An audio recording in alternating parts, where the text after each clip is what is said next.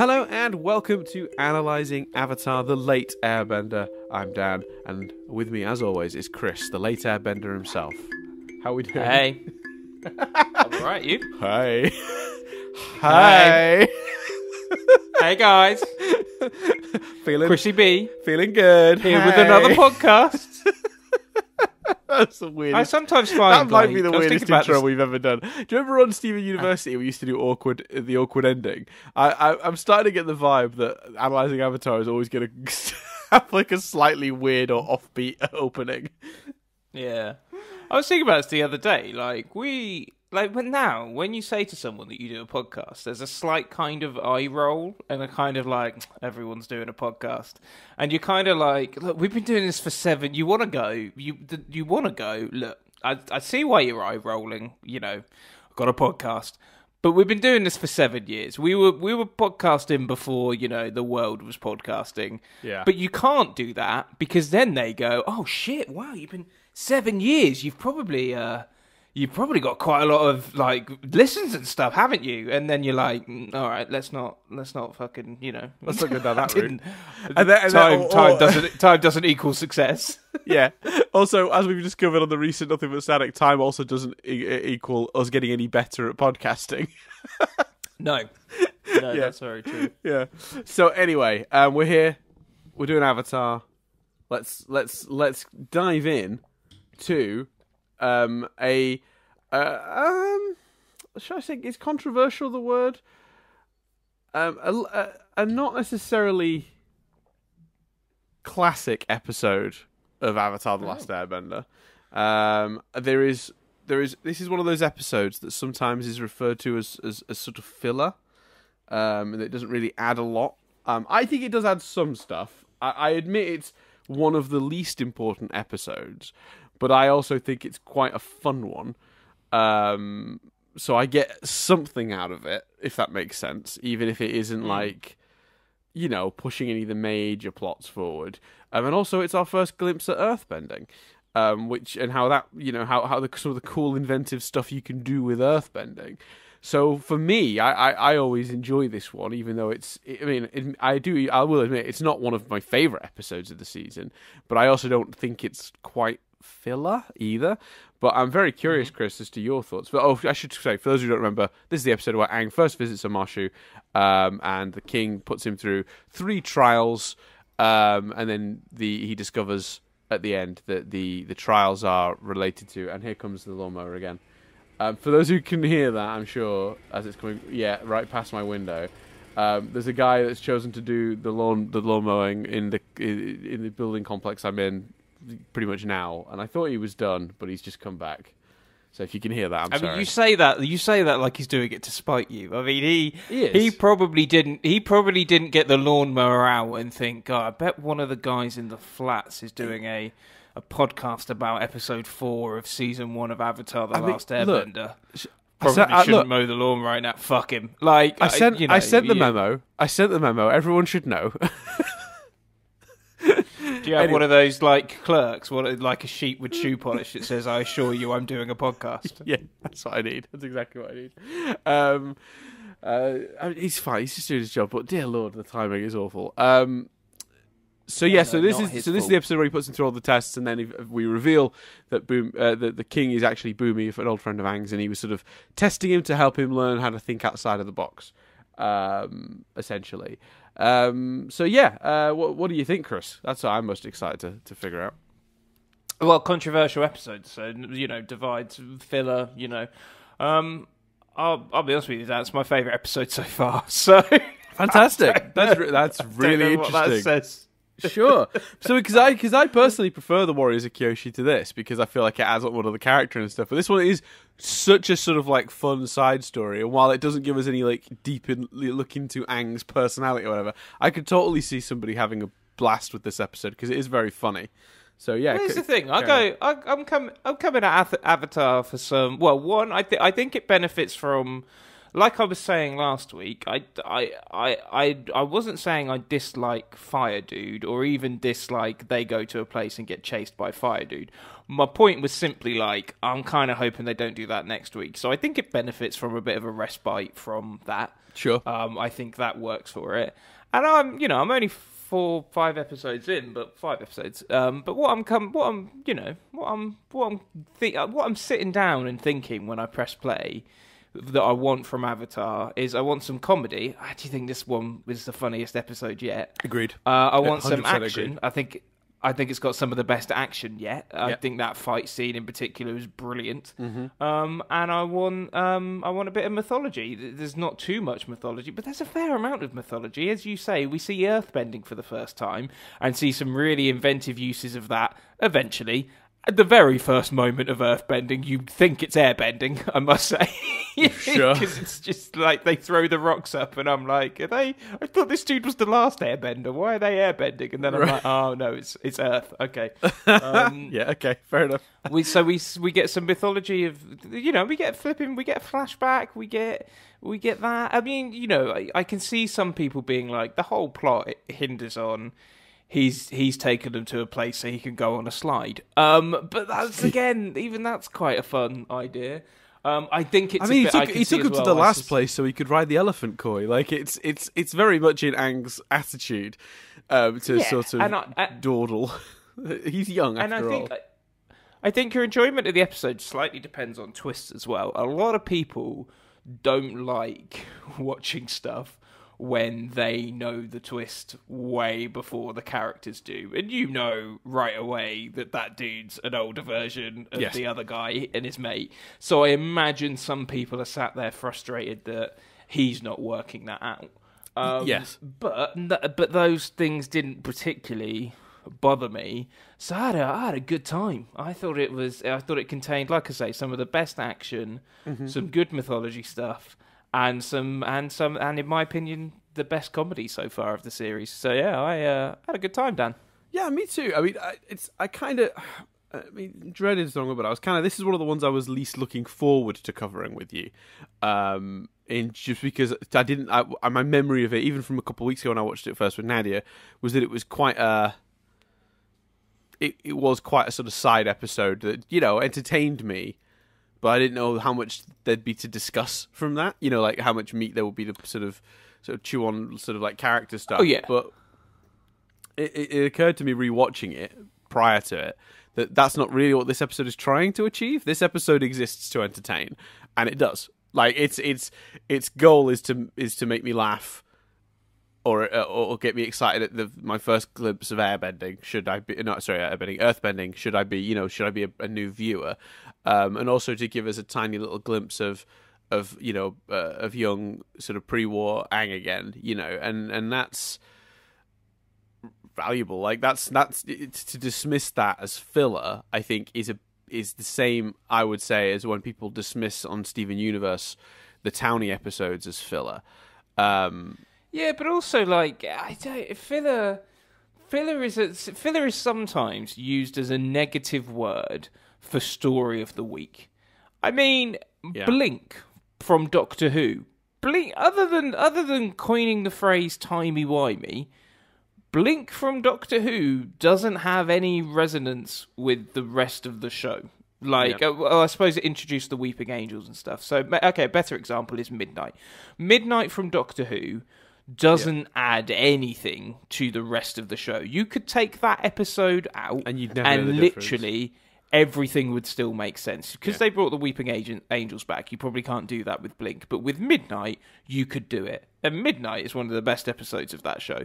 Like, Midnight is a fantastic episode. Yeah. Same with Human Nature and Family of Blood. Other than Jessica Hines' character coming back for... I don't think that's her name, I always get it wrong. Other than her character coming back for 2 seconds in the end of time, like, there's no... You could take that episode, but you wouldn't. Fantastic, brilliant episode. Yeah. So, I don't... It's weird to me that when an episode is beloved, it's a great classic story of the week episode of a show, and when people don't like it, it's filler. It's called filler. Like, you can call it a bad episode, but I don't really know what the distinction is between the two. I think they've become weirdly interchangeable, and I think the origin of declassing television content as filler, I think, is partly an anime thing. So for context, so for example, the Dragon Ball Z manga, which is the weekly sort of or monthly comic that was coming out in Shonen Jump, which is what the show, the anime, is based on, was moving slower than the show would animate, right? So storyline wise, so they would often stretch stuff out in Dragon Ball Z to make because they were waiting for the next comic to come out, right? So there's literally an episode where Goku has to try and get a driver's license, not related to anything. It's a bit weird, and it only exists because they didn't have the next comic. They stretch certain plots over many episodes when it really could have been a short one, because they were waiting for the manga to be coming out, right? So that's my first experience with the notion of filler, because that is a lot of that is filler. They're filling time, literally, because there's a thing that doesn't exist yet that they're wanting to base their anime on. 1 second, while Lawnmower Man passes again. What I love about what he's doing, and it's pretty good, is when he's going around the building on the pavement, he's still got the lawnmower on. Because that pavement does, of course, need its grass cutting. When he's just moving it around, he's just still got it on. No point in turning it off, Chris, between patches of grass. It's a waste of time. No, you are looking. He can't do anything. You are looking for reasons to criticise Lawnmower Man, all right? He said, "No, Chris. I don't like the sound." Anyway, surely the pavement is going to damage the lawnmower. That's the bigger problem there. I think with some lawnmowers, you can pull a lever that brings up that raises the blades by a few inches or millimeters or whatever, so it doesn't do that. Well, then he's perfectly within. Okay, then. So in that case, Dan, what are you suggesting he does? Gets to the pavement, pauses, picks up the lawnmower. If the lawnmower has been created with a function to allow him to do that, turns it off so the blades aren't spinning and loud, because it's pavement outside my window that he keeps passing.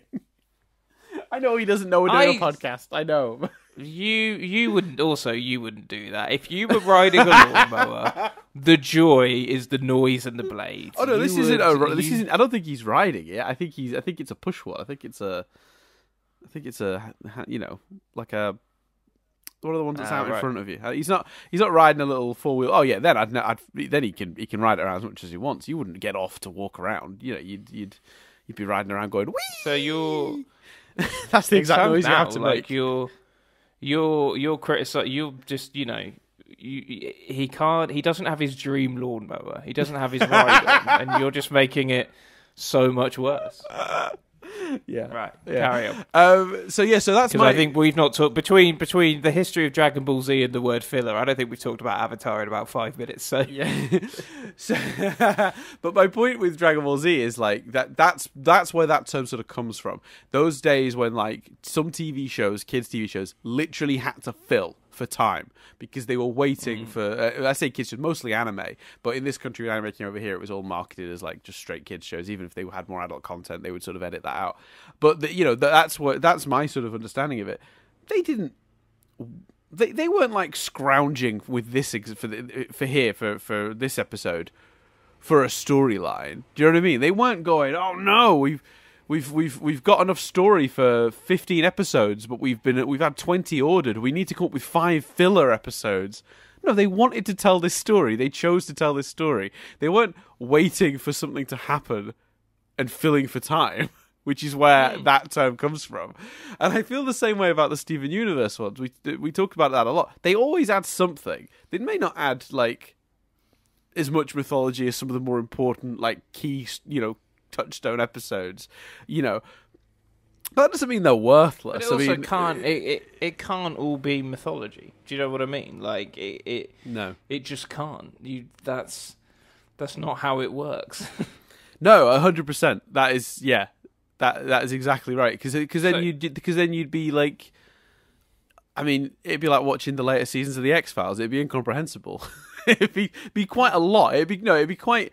It's like a drink made too strong. Like you just give me like some respite from all this mythology because I need to take it in, especially on a binge watch. Like it was nice when me and Nadia sat down and rewatched the whole show. This episode, as much as it sort of like isn't one of my favorites, it is a nice little. When you watch it in bulk, it's a perfect little stopgap. You really do. I don't know how much I don't know how much you've watched, but so Dan and I are currently. Our next episode of Nothing But Static at the time of recording is an episode where we're watching When They See Us, I May Destroy You, and just a few other programs and films. And it's like the most intense selection we've ever done. Yeah, we're intentionally... Lovecraft Country. Yeah. Like, we're intentionally doing a sort of a Black Lives Matter sort of episode to sort of highlight some of the content people could watch if they wanted to educate themselves a bit more on some of those things. And then we're going to supply some links and stuff for people to donate to things. But yeah, it's really intense. We've had to put some When They See Us, we've had to watch, like me and Nadia and the last few podcasts we've done for Nothing But Static, I've described Nadia and I binging various shows in very short spaces of time. We have had to put multiple days between episodes of When They See Us. Yeah, well, and I May Destroy You is heavy as well. I May Destroy You is also really heavy. We've not started that one yet. We're starting that this weekend, I think. Even Lovecraft Country, I don't think you can watch too many in a row. Yeah. Anyway, back to Avatar. So you like this episode as well? Yeah, so I think, but I could criticize those calling it filler because I feel like filler. You're right. I think you hit on something really interesting there, which is that filler is kind of a misnomer these days. I think people use it for any episode that isn't just dealing with the main thrust of the show, but I don't see why an episode has to. You know, I don't see why. I don't see this weird requirement that every episode add to the overall. Why can't we just have a side story? I don't understand why that's such a problem, and I don't understand why the word filler is used. It's really not filler. It's telling us something else. They're not like they're not sort of buying for time because Nickelodeon accidentally ordered 20 episodes when they only had 15. So yeah, I just thought that was a really interesting observation. For me it's the fact that it could be because the term itself. You could use that term in a positive light. I think what gets me is the fact that it's become a go-to shorthand for negativity. Like you can have like I say, Midnight. If you want to use the term filler, Midnight is one of the best filler episodes of Doctor Who ever. Yes, and it's great, but it now it's synonymous with a negative connotation. Yeah, a lot of fucking big words in that sentence. Whew. So yeah. It's more impressive when you don't pat yourself on the back. Well, it was worthy of highlighting, I felt. Fair enough. So back to other stuff about the episode. So how did you? So you've already thought that you thought it was really funny, and I do. I think this episode is probably one of the funniest ones. Like, what stuff sort of stuck out to you? Because Aang's old man disguise, that cracked me up. Like how in character Aang got and how it got him into the city. Yeah, thought that was great. I enjoyed that. I enjoyed the montage of them sliding and crashing, and I will admit that it's slightly it's another big word coming, guys. Get ready for this. Slightly juxtaposing from last week, where I can't remember if it was the Beatles thing. There was some running joke last week that I was like, I think they just went back to it too much. Yeah. And I was watching that slide montage, loving it, thinking this is going on for way longer than whatever I criticised last week. Yeah. But I think they were just. I think what was so funny is one, they did some really inventive stuff because a lot of the best Earth moving stuff was in that, but also the joke.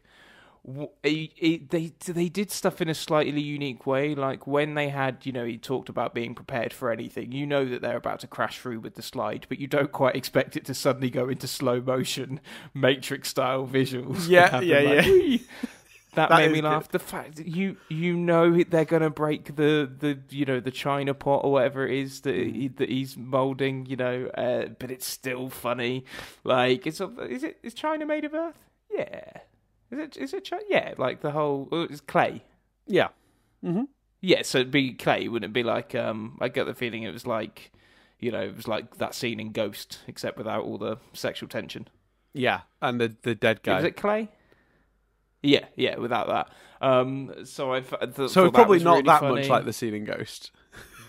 No, I guess like the scene in Ghost, famous for the dead guy and the sexual tension, but without the dead guy and the sexual tension. So basically, just the involvement of the clay pot. That's pretty much your only link to Ghost. But even the clay pot was basically finished. So it was like a sequel to the scene in Ghost. So not only has Ghost 2, they this time destroyed... there's no sexual tension and no ghost. Yeah, but not only have they destroyed have they destroyed the clay pot, but also his sexy dead friend's gone. So like he's having a bad day, that fella. Yeah. And then these bloody kids in that way, having their bloody fun with their slide, smashing his clay pot. So I thought that was really funny. I thought all the character, I can't remember his name, but the character that was obviously his friend, Boomy. Yeah. He had a lot of from like that. I love that it's that sort of New Girl office style of humor, like when Suki's like, maybe he's called Rocky. my favorite joke with Boomy the whole episode. Like honestly, and I was in stitches, and we paused it when I watched it with Nadia. And when I rewatched it for this, I had to pause it again. It's put him in the chambers, the bad chamber or the good chamber. Oh, the newly refurbished chamber. Oh, I don't know which one that is. Well, it used to be the bad chamber, but now it's been recently refurbished, so now it's the not so bad chamber. We should really number them. Like that whole exchange that then ends with when Aang and Katara and Sokka get thrown in there. They're like, this isn't so bad. Doesn't seem like a prison. And Aang's like, well, he did say it was newly refurbished. It's such a perfect gag. Like that whole exchange just had me in stitches. That's my favorite Boomy joke from this episode by far. And again, such a that's not a childlike sensibility in humour. No. Like it's the same sensibility of something like The Office and New Girl, and it just very much appealed. Yeah. Did you pick up on the recurring Cabbage Man? Some people missed the Cabbage I didn't pick up that he was recurring. No. So he comes back in. He's in this episode 3 times? Right, I heard him like when he got the cabbages smashed, and then when he tells them to remove their heads, but they have a feast instead. I didn't get a third. So he shows up. Reference. He shows up a couple times. So at the beginning, they're not letting him in, and they throw his cabbages over the side, and he goes, "My cabbages." Then when they're in the car, they smash it, and it's my cabbages. And then he's obviously wants them to off with their heads because they destroyed his cabbage heads. And then at the very end of the episode, when Aang and Boomy are crashing around the city, you hear, my cabbages, a third time, which is just, I don't know why, but the third one really makes it. It's that third and final one that really hits the nail on the head of that poor guy and his poor cabbages. I enjoy Cabbage Man. It's good stuff. It's a good episode. But like you say, there's not a lot to analyze. No, but it's good fun. I've got two things I want to ask you about. First of all, what did you think to the design of the city? So this is our first Earth Kingdom city. I'll tell you from just a little bit about sort of knowledge outside of what you'll have learned from the episode. This is the second largest Earth Kingdom city. There's only one bigger than it, Omashu, which we will. Oh no, this is Omashu. Sorry, Ba Sing Se. Sorry, that we'll come to at a later date. But what did you think of your first full glimpse of an Earth Kingdom city? I thought it was great. I thought it looked like a city that had been sort of created by earthbenders. It looked like a place that had been kind of dug out, and put together that way. As well as the slides, the whole aesthetic of it felt like that, which I just thought was really clever. So I thoroughly enjoyed that. Yeah, it kind of has an anthill look, isn't it? Where they've raised the ground up almost, and created that's a great way of describing it. Yeah. I always love the design of Omashu, and I think the idea that they even make a joke about it, don't they? But great, they get their mail on time. They do get their mail on time because of this delivery system. It's very good. I thought that's pretty cool. Oh, it does seem like, what does anyone in this city do for a job other than get mail back and forth? And also they're getting mail. They're not. It's not a system they've implemented for like the world. So they're just getting their own mail at speed. That's a really good point. And it's not that. It's a big. It doesn't seem like it's that big a city. Like it doesn't seem like you couldn't just travel for 20 minutes or whatever and get across it and then hand deliver it. Yeah, that's a good point. Yeah, it's big, but no one's gonna struggle. Like to dip a little bit into the trivia before we get there. The actual what they reveal. So there's this thing I've looked into. There's this thing called Avatar Extras. And it's come up a lot, and as I've been doing the triv for these, and I've been trying to figure out what the hell it is. So apparently, Avatar Extras is a thing Nickelodeon used to do, where they'd air an episode but put little bubbles up. You know, like how MTV used to put little bubbles of facts up during a song. Oh yeah, it was that for Avatar, but they were written by the writers of the show. So they would sometimes add some extra context to a situation. So, for example, Avatar Extras revealed that Omashu's prime trade resource is making weapons for use by the Earth Kingdom.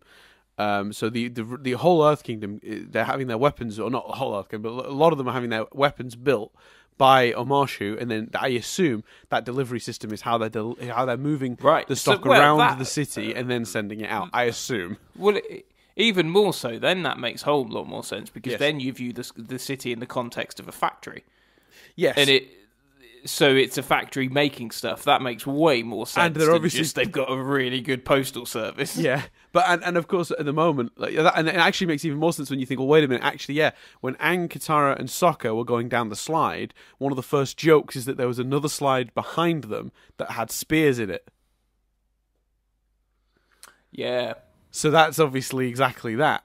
So and of course we are in wartime. The Earth Kingdom is presumably fighting as Sokka and Katara's sort of dads, and all the adult males from their water tribe were off fighting the Fire Nation. You've got to assume the Earth Kingdom are part of that battle too. So it makes perfect sense that like they're having to supply regular weapons to those forces. So yeah, it's funny that like even subtly there is a. There is a cart full of spears in this episode, and you go, "Oh yeah." It's funny because I viewed that as them trying to catch them. The spears. I thought that was deliberate, but I suppose you're right. It could just be coincidence. Yeah, I always like to think of it as coincidence. Because I just think it's funny the bad luck they have that behind them is a cart full of spears. That just amuses me, that idea that they're that unlucky. But yeah, so it could be either, I suppose. But yeah, that's kind of how I saw it, and it makes perfect sense when you know that the town is built for that. So the other thing I wanted to ask you about, and this one I think was what I genuinely thought your bone of contention was going to be with this episode. I was like, if anything is gonna, I don't think Chris is necessarily going to see it as filler, because I knew I felt strongly that you'd enjoy the comedy in this episode. But one thing I did think you'd have a problem with was Boomy's plan, Boomy's idea of not telling Aang who he is, doing all these weird tests with him, and then his excuse for that essentially being, well, I wanted to test him. He's got a lot. He's going to be the Avatar. He's going to be the Avatar. He's got a lot to learn. I thought I'd be insane for a day and not tell him who I was, just to test him in various ways. I thought you might find that logic quite, illogical. I had way more of a problem with his armpit hair. I thought that was some of the most distracting hair I've ever seen on television. That's fair. I couldn't stop looking at it. I barely took in the wonderful fights. Yeah, because I was just staring at his armpit hair. No, I genuinely did find the armpit hair just distracting. But no, because I tell you why. I think they play and animate him very well. When he reveals who he is and bursts Suku and his sister, whose name escapes me, Katara and out Sokka. of Sokka. Yes. Sorry, Sokka and Katara. When he bursts Sokka and Katara out of the crystals, you kind of feel like he was never going to actually harm them. And he was always going to let them go. Yeah, and he's certainly whimsical but not a monster. Mm-hmm. So because they play his turn so well, and him and Aang have that big hug and all of that stuff, I think between that and the flashback, which sets him up as a character that's just like, nah, fuck it, I think they make that work. It's a little like, from Aang's point of view, maybe the question is more like, do I see a flaw in that and not more? Only one character seems to be annoyed, which is, I think, Suku, who says, why couldn't you just tell him? So maybe in their reactions, including Aang's, but then Aang's reacting like someone who knows their friend well and knows, how they intended it and stuff like that. Yeah. So I absolutely think someone could have that complaint, and I understand that complaint, but no, it didn't particularly bother me. No, it didn't bother me either, but when I watched it this time, I was kind of looking out for it, and the thing that I thought was, it's the way it's dismissed in like a line or two that I think might set some people off, because as you're right, Sokka does... Yeah, I think that's fair. Sokka does say, well, then why don't you just tell... Oh, maybe it's Katara. One of the two says, why didn't you just tell us who you were when we got here yesterday? And it's like, oh, well, this seemed like more fun, and also I was sort of secretly training Aang to think outside the box, which is kind of like, that feels... It's one sentence, and that is not the best explanation for how you've behaved. So I always, they just get away with it, and I think you're right. The tenderness of the hug, the obvious idea that he never really intended to hurt anyone, and also the fact that they repeatedly refer to him as a mad genius, meaning he is absolutely off his rocker. You sort of go, well, I can see someone as crazy as Boomy maybe thinking that made sense. I think those things do cover it. Yeah. Did you like the surprise turn that he was a muscle bound? Crazy? Yeah, that made me laugh as well. Yeah, I think they did that very well. I do too.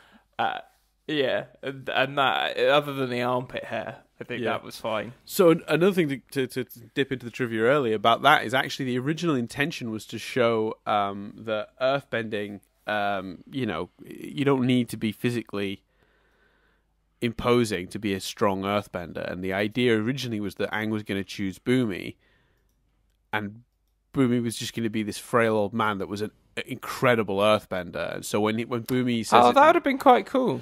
Yeah, so it's interesting, isn't it, that they didn't work out. So he was supposed to have the body of a frail old man. The idea being that you don't have to have muscles to be a great earthbender, but they decided he looked cooler with abs.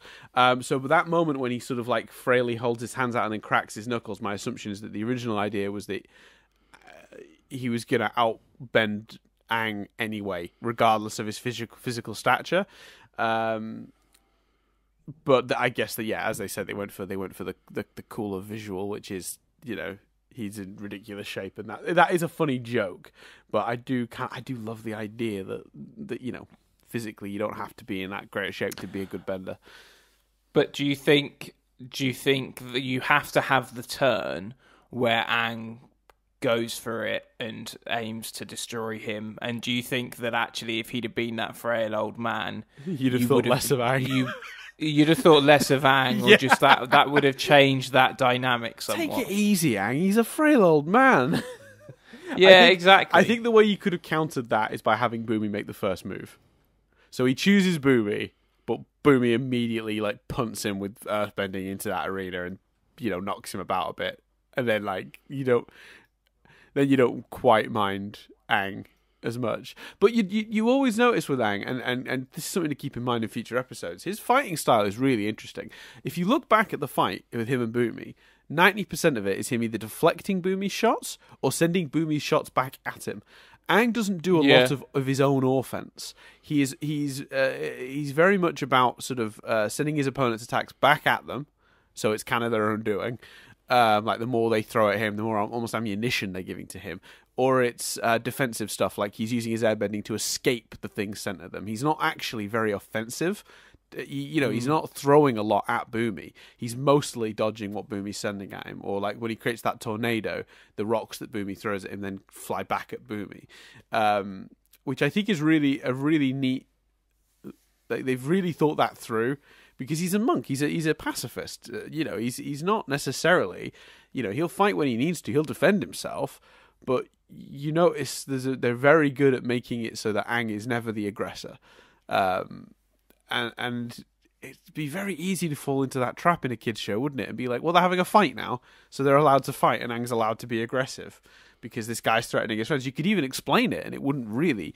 But I love their dedication to Aang's pacifism, and even the first hint at it in this episode. It's played very well. He's a vegetarian. He doesn't eat meat, and they established that this episode, and it's a small detail, but it tells you a lot about Aang. And actually, another small detail about Sokka and Katara, when they first get to the city, they say it's the first thing they've ever seen like that, their first Earth Kingdom city, and there's certainly no cities like that at the South Pole. And you realize how out of their comfort zone they are too. So there are a few little details smattered throughout the episode that tell you a lot about the characters. On the food, that chicken absolutely looked like it had skin on. Yeah, I thought that. What was that about? Like, yeah, that didn't look at all like chicken that didn't. Yeah. No, I agree. I think it should have been a lighter colour, a pinker colour. Yeah. I thought that. It had a real browning on it. Unless though, Chris, if you took the skin off the chicken and then braised it, you would still get a browning on the outside of the meat. Yeah, that's very true. I suppose when you cook like chicken fillet pieces, they brown, don't they? So yeah, if they cooked it in the skin and then took the skin off, which would be my preference because then you get the moistness, Chris. But if you've taken the skin off pre-cooking, then the chicken meat underneath would brown, I suppose. Surely, Dan, your preference is eating the skin. Oh no, I don't like chicken skin. No. What? No, I will eat even it. On something like no. If it's like a piece of, I will eat it, but I wouldn't like if when we have like a roast chicken, and I'm like cutting out the breast, so we can have it on this like with our roast. I don't leave the skin on. Let someone else cut out the skin. What meat do you prefer? The legs and the dark meat, or the breast? I like the breast. I like the lighter meat. Mate, as far as I'm concerned, you've been eating chicken wrong your entire life. I've just learned this about you. I don't mind the dark meat. But I like. You know what I like about you know what I prefer about the breast is the uninterrupted meat without bone. Like just give me the biggest. It's so much drier. Oh well, you're cooking your chicken wrong. Oh, I would contend you've been cooking chicken wrong all your life, Chris. No, like I admit there are ways to cook it where it can be drier. There are ways to cook it where it can be more moist. But undeniably, if you cook the entire chicken the same way, whatever you do, the breast is going to be drier than the legs or the thighs because of the type of meat and the texture of it. I think it's because it's on the bone and it's thinner. Like when it's on meat attached to the bone will always be more moist. That is sure. That is true. It does. Yeah, exactly. It does mean that you and I could cook a chicken and be very happy because I would get all the skin and the dark meat, and you would get all the breast. Yeah. So in one way it's a positive. In another, I think you're an absolute madman. In the eventual marriage of the two of us, that is when we've both pissed off our better halves enough for them to abandon us, and we've left with nothing but each other. Then it's going to be a great old time, isn't it?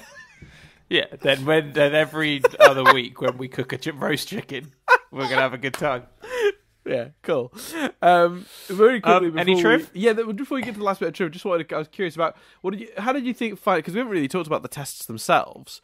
Because the one thing I would contend with this episode is I don't think these are that great at tests if your lesson is think outside the box.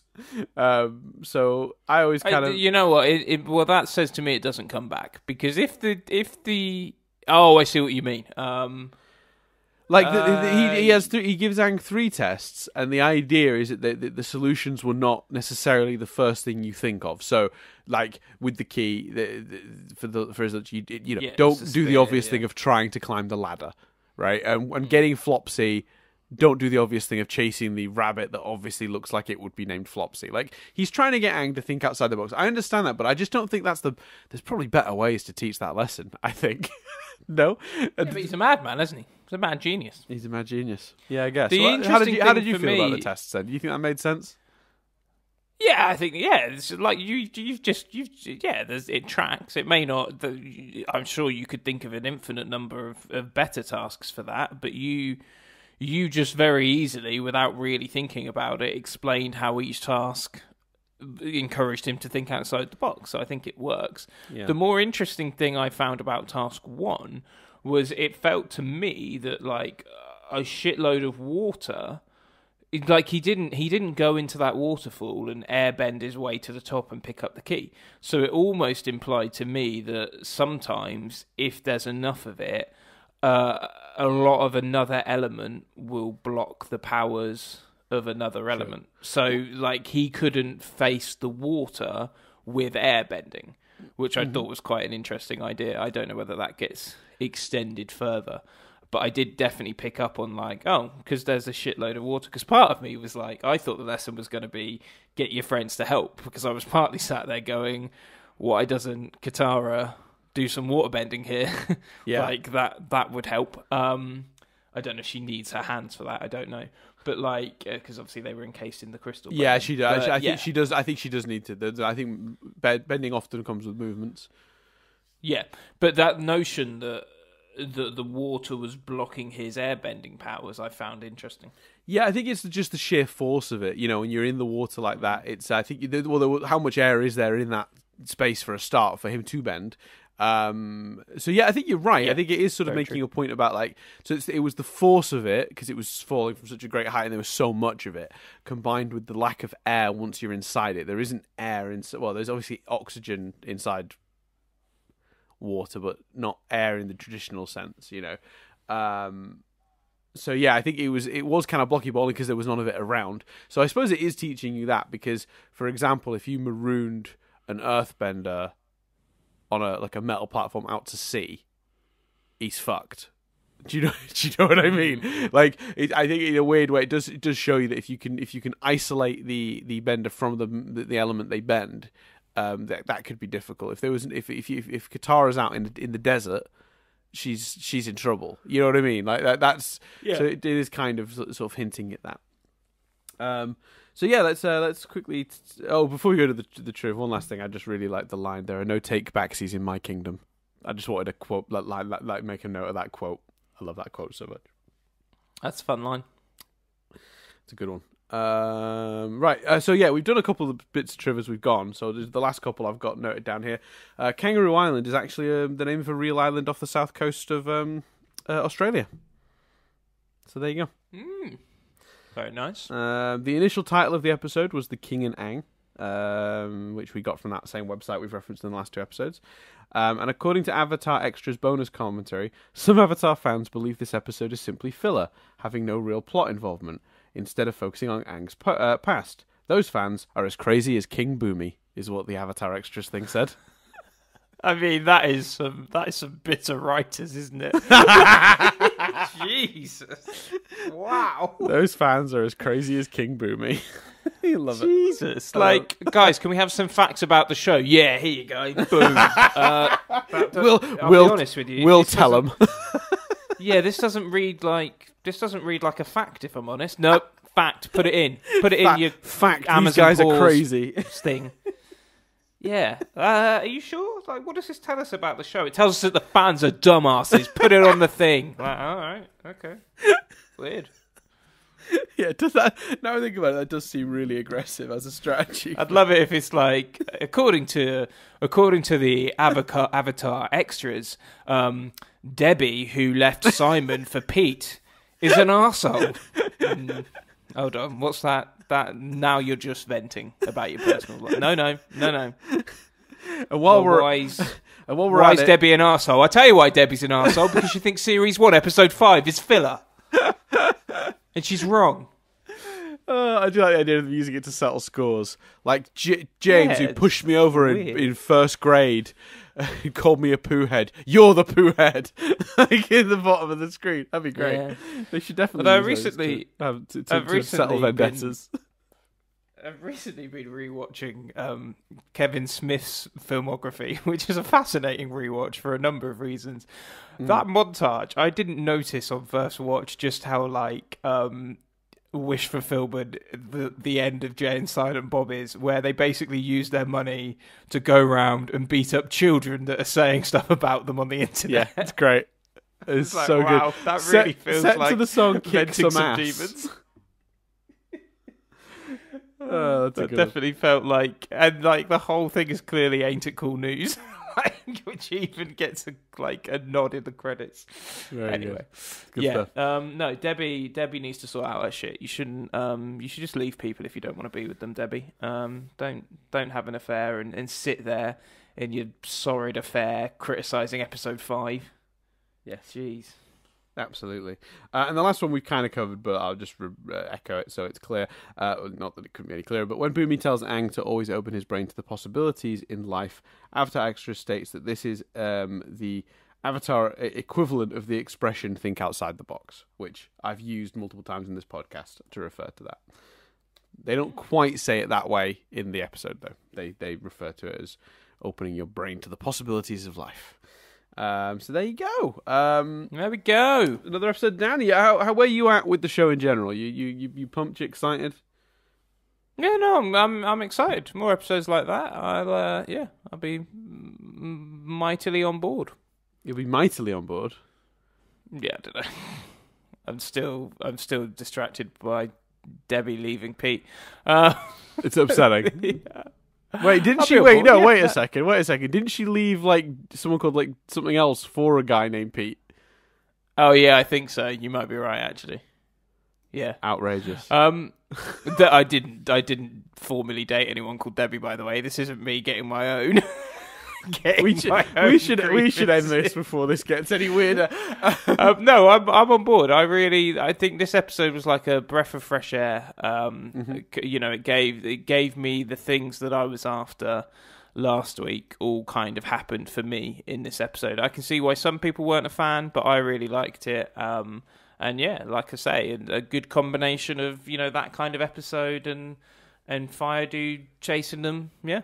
Good stuff. So what if they go back to Fire Dude chasing him next week? Less happy? No. I'd be happy with that. I kind of feel like you can't.